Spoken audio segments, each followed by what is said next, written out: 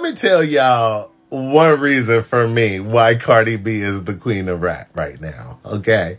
Because one thing about Cardi B, bitch, is if she spit it, she gonna do it. Sister girl ain't out here across all these different platforms putting on all these different personas and shit. Sister girl raps her real life. So that's why I say, if Cardi spit it, Cardi did it, okay? Oinka Doodle Moo should have knew not to go up against nobody who spit some shit like this in the sound.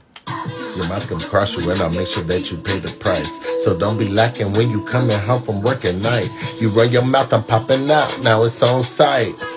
You gon' be just like this pussy, hella tight. I hope you hate, but don't be fucking with my comments. Initiate some shit for up, and she gon' get the lineup. Can't be starting all these problems if you cannot solve them. Cardi backing down, I swear to God, that's not an option. And in that song, she said she ran down on that bitch twice.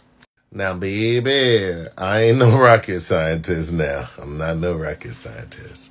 But you spit some shit like that, I'ma count on one fucking thing. You gonna fight. And I can't wait for CB2, bitch.